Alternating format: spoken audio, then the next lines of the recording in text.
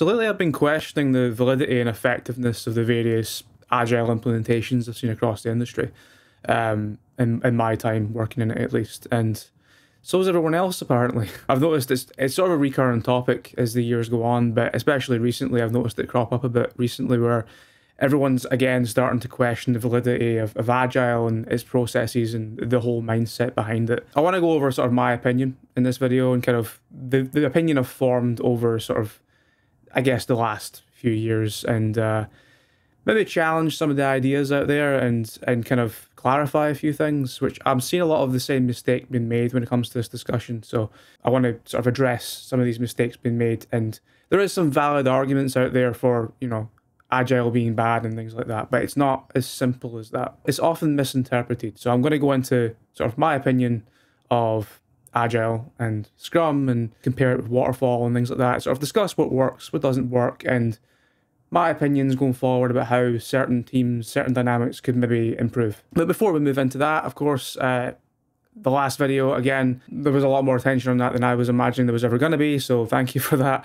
It's been the most popular video, I think, to date that I've ever done. Definitely was not expecting that. So yeah, again, thank you for the support. A lot of interesting discussions, I'll say, on that video. Some very good ones, and some, yeah, definitely interesting ones. Some food for thought as well. And yeah, it's been great. So great to see, and hopefully that continues going forward. But yeah, if you're new, of course, hello, I'm Stevo. Relatively new to the industry, about 4 years or so, self-taught software dev. And I basically just talk about my experiences in tech, my experiences sort of coming into the industry from a sort of non-technical background, the things I've witnessed, sort of opinions that I've formed over that time. That's kind of it, really. There's no real focus beyond that. It's kind of just me speaking my mind. Some people like that, some people don't. That's fine. If you do, of course, like, subscribe, and hopefully you stick around for more. So before we dive into the argument of whether Agile actually works or not, we probably need to discuss what Agile actually is, because this is the part where people misinterpret the most and confuse Agile for a process around the idea of Agile, like Scrum or Kanban, right? But first of all, if you don't know about it, Agile Manifesto, agilemanifesto.org, is where you'll find the, I guess, the rulebook for Agile. But the rulebook for Agile is effectively just 4 sentences, right? It is a mindset. That's all it is. In its simplest form, it is just a mindset based on these 4 sentences, which kind of go in contradiction to the whole waterfall framework, which existed at the time as the sort of de facto project management kind of framework. So basically, 4 sentences. I'll read them out to you now. Individuals and interactions over processes and tools. Working software over comprehensive documentation, customer collaboration over contract negotiation, and responding to change over following a plan. Individuals and interactions over processes and tools. Basically refers to the idea of context being king, right? If you're in constant sort of talks with stakeholders, with the client, with your team, those interactions all create context, and that allows changes and things like that to happen much faster. Various sort of processes and things that would normally stand in the way of that don't have to happen because everyone is on the same page, everyone understands what's happening, and everyone understands what they're trying to deliver. Working software over comprehensive documentation, continuously delivering, shipping software is preferred over comprehensively documenting software and the process of developing that. That's all there is to that there. It's the idea of continuously delivering smaller pieces of functional software. Customer collaboration over contract negotiation, basically coming back to the idea of collaboration, although this more focuses on the idea of not deciding business requirements or all of the business requirements pre-development. This basically allows for change within the development cycle and staying in the loop, staying in constant collaboration with the customer, with the client, and the team constantly working together. It allows that process to be more flexible. And if things need to change during the process, which they inevitably do in most projects, this whole idea of being able to pivot requirements and things like that is where this comes from. And responding to change over following a plan is kind of a combination of the above 3, really. It's all this stuff allows Agile teams who follow these sort of 4 kind of principles here to respond to change, to respond to changing requirements, to, you know, be in the loop, be in context of these sort of changing requirements and understand what they're trying to deliver, and of course deliver, you know, not just like documenting, planning, designing, and then eventually delivering something. some time in the future. This is the idea that we are able to deliver functional software continuously and iterate on that as well and change it as time goes on. And it does say at the bottom here, while there is value in the items on the right, we value the items on the left more.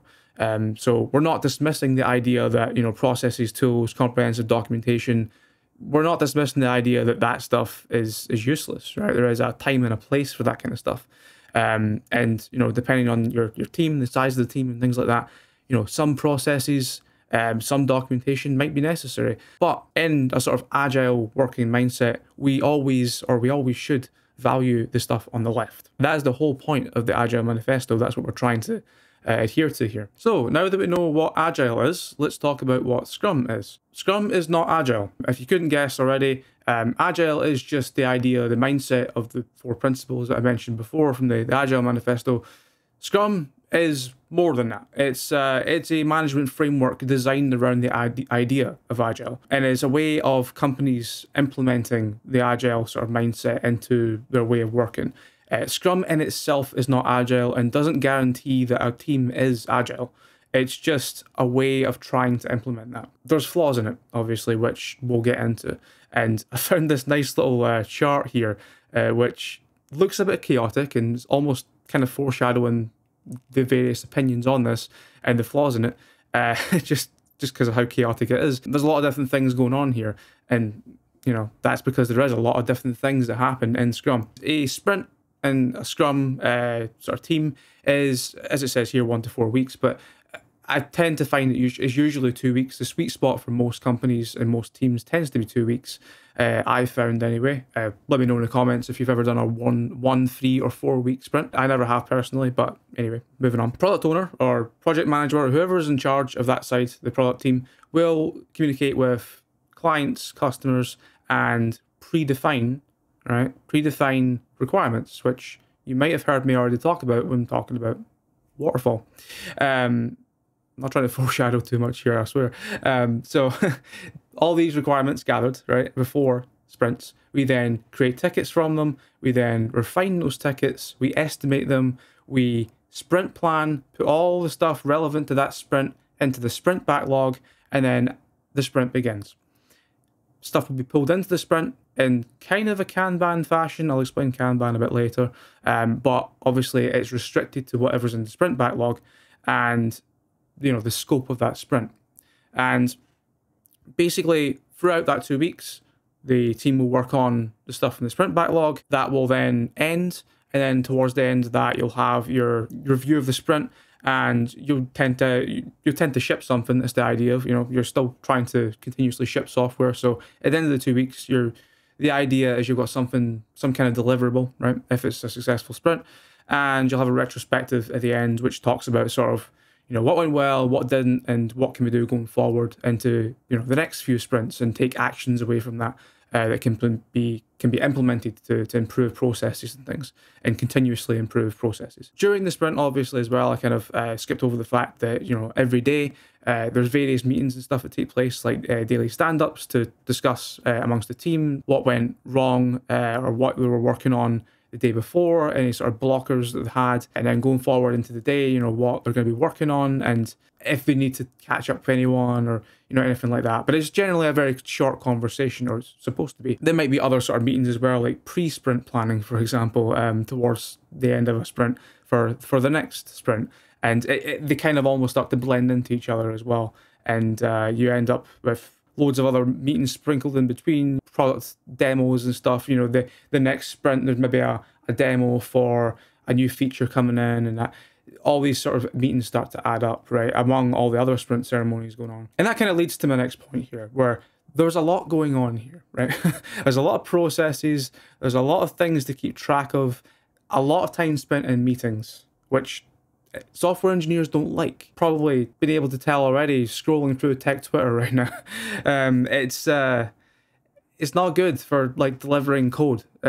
You don't really get any time to deliver anything a lot of times. If there's a lot of meetings, if there's too many meetings, you spend a ton of time context switching. And that, again, goes directly against this idea of, continuously delivering, but also processes being there when they shouldn't be, and context switching and changing requirements. While this is still a thing that Scrum does, not within sprints it shouldn't, but often it does. And this is one of the flaws of Scrum as well, is a lot of the product people, this whole idea of Agile in Scrum kind of goes in direct odds, I guess, with what their vision is and what they're trying to do, what they're trying to achieve. Requirements often change during the sprint, and Scrum, if done correctly, doesn't really allow for that. But what a lot of teams end up doing is they'll try and pivot or move the goalposts or change the definition of done, however you want to call it, during sprints. And that throws the whole thing out the window. It throws sprint planning out the window. It throws estimates out the window. It throws sprint burn down charts out the window, right? All these other meaningless metrics that come up with Scrum as well to measure progress. None of it means anything because the scope keeps changing during sprints, because we're trying to be agile, right? We're trying to be flexible. We're trying to make things quickly. We're trying to be speedy. And I think that's the idea that a lot of product teams, a lot of maybe less technical people in teams have, is, the whole idea of Agile is to be fast, right? And to deliver things quickly, to be able to change at a moment's notice. That's not necessarily what it means. If you go to the Agile Manifesto, you can see that that's not exactly what the Agile mindset is. And a process like Scrum, which with all these processes in place and pre-planning and things like that, all kind of amounting to what is effectively many waterfalls, don't really allow for that kind of change. In summary, while Scrum is a valid framework for managing software development teams, it's often implemented poorly or incorrectly, as we can see in various examples out there, as I'm sure many people will find in the comments of the video have experienced as well. The whole idea of Scrum kind of goes directly at odds with most project management teams that try to implement it. It's basically many waterfalls, right? It introduces a lot of process, a lot of pre-planning, a lot of documentation to an otherwise process-light mindset. It introduces a lot of context switching. It introduces a lot of meetings that don't have to be meetings necessarily. It invites a lot of micromanagement and less autonomy into a flexible, smaller team usually, which should have more autonomy and should be self-managing. And ultimately, it's just not a one-size-all-fits solution for everyone. But every company out there now seems to be trying to implement Scrum in however way they interpret it. And 9 times out of 10, it just doesn't work. It's quite rigid. It's quite process-heavy, which is kind of ironic given that it's based on Agile, because Agile is none of those things. So I think what we're trying to say here is Scrum bad, right? I think everyone is on the same page at this point. Scrum bad, Agile good though. Agile can be good. And if you don't think so, I want to try and convince you of that and convince businesses that Agile can work even if Scrum doesn't for you. So I want to propose the alternative of Kanban.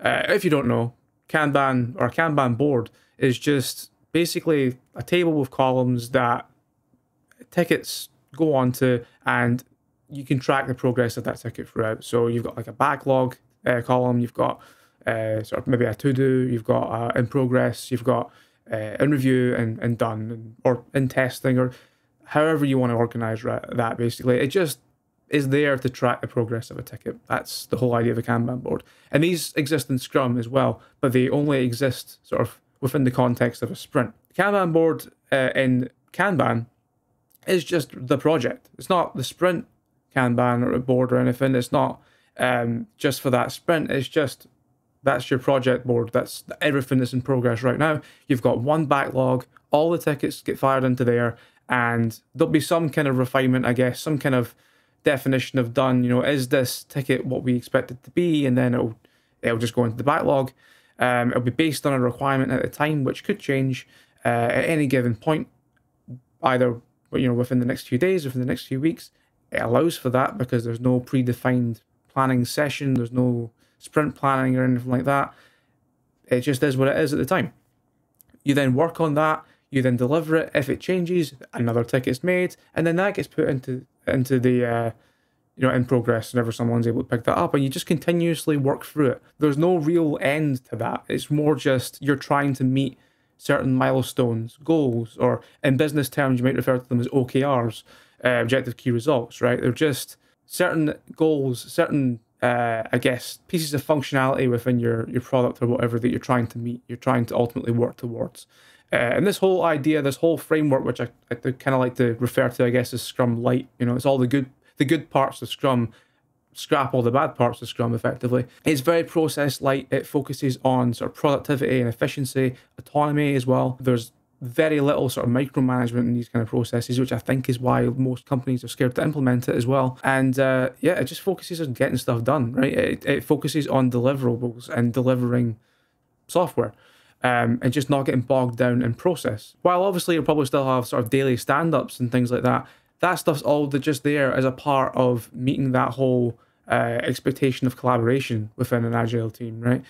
Collaboration is super important, and in a Kanban team, there has to be a lot of collaboration for it to work as well. It tends to work very well among smaller teams. It tends to work very well among experienced teams who know what they're doing effectively. That's where that autonomy comes in. You just allow people to go off and do their thing, right? It can be very effective. And again, if done correctly, it's probably one of the best ways to implement Agile that I've seen, but it's not very commonly used, at least in comparison with Scrum, which is the more process heavy.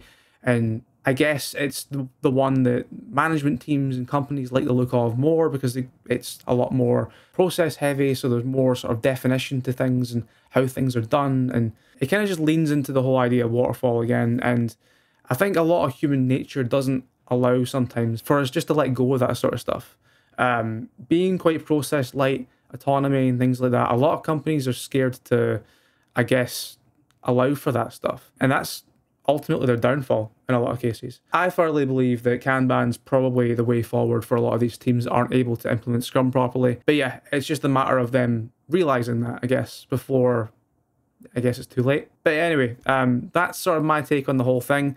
Agile is not necessarily bad. Scrum is certainly bad in a lot of cases because it's often implemented poorly, and quite often Kanban is the solution. That's sort of my take.